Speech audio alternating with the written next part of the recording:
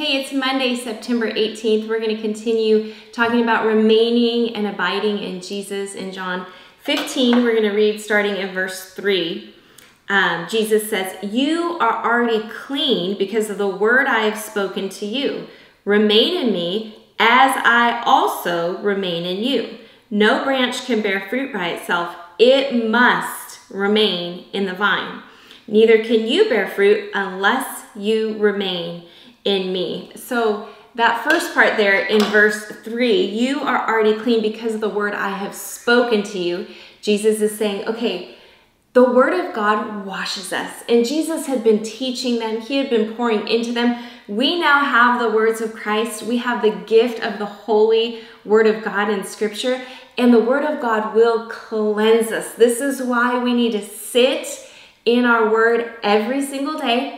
We need to ask God, create in me a clean heart, renew a steadfast spirit within me. And we sit and we read his word. Even if we feel like it's not doing anything, it is. It is cleaning us. I heard this teaching, this analogy a while back that was saying like, okay, if I had a wicker basket that I got from my garage and it was all dusty and dirty, and I brought it in my house and I put it under the faucet and ran it under the water, well, it wouldn't fill up with water because it's a wicker basket and it has all these holes. The water would just go right through it, right? But what would happen to the basket is all that dust and that dirt would get washed off. And I think that sometimes that's like us with the word of God. We think, I'm reading the word and I don't even remember what I read yesterday. It's hard for me to memorize scripture. I'm not soaking it in. I'm not understanding it. Which again, the Holy Spirit's our helper. He desires to help us to understand the word of God. It's one of his jobs as our helper.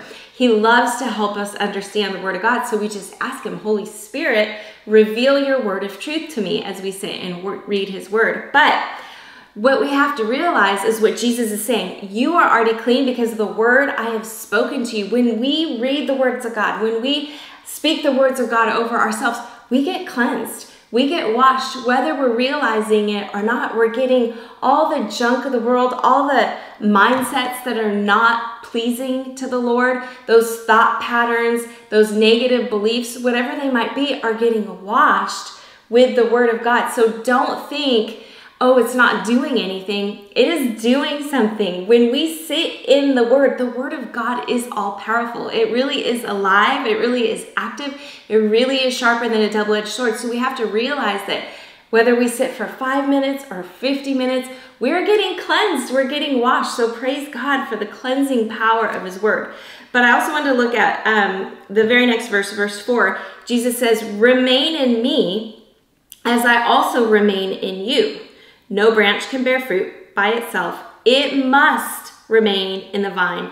Neither can you bear fruit unless you remain in me." So Jesus is talking a lot about remaining. Some Bible versions say, "Abide in me as I also abide in you." But I wanted to flip to John chapter 6 because I've always meditated on this. Like, Lord, what does it really mean to remain in you? How do we remain in you? In John chapter 6, verse 56, Jesus says, "Whoever eats my flesh and drinks my blood remains in me, and I in them.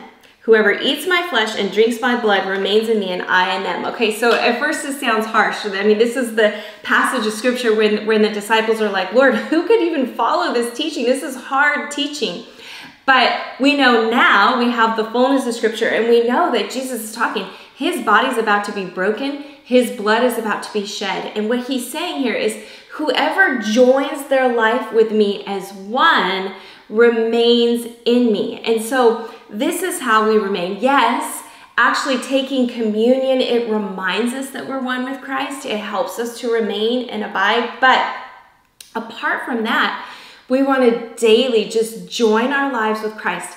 How do we do that? We have to let our old life die. We cannot join with the life of Christ if I'm still living my life, my way, my desires, and putting myself first. I can't do that. So I have to, as Paul said in Galatians 2:20, be crucified with Christ, and I no longer live, but Jesus Christ lives in me, and the life I live in this body, I now live by faith in the Son of God who loves me and gave himself up for me so I can give myself up for him. So this is how we remain. It's just day by day, moment by moment, living in Christ, living crucified to our old life, to our flesh, and living as our new creation in Christ, to be created to be like Christ. That's what our new creation was created to be, like Christ. And so it's just a daily process of saying, okay, I have been crucified with Christ. I no longer live,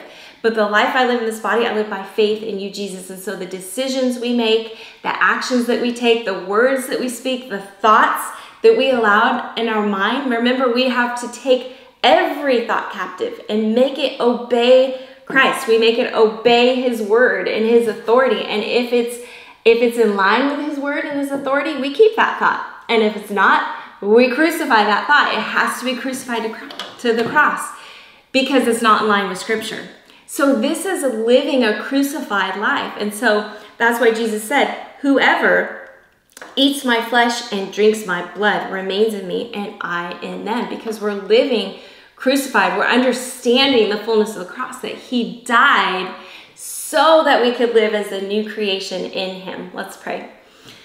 Jesus, we thank you for your death and your resurrection. And we just come before you this day and thank you. We thank you for your broken body. We thank you for your shed blood. There is so much power, all authority, all dominion is in your name and your power and your blood, Jesus. And so we just come to you this day and we just cut off our old lives and we say we want to be those that remain in you, that abide in you, that live our lives new in you, attached to the vine, never unattaching from the vine, but always attached to you, Jesus, as the vine. In Jesus' name, amen.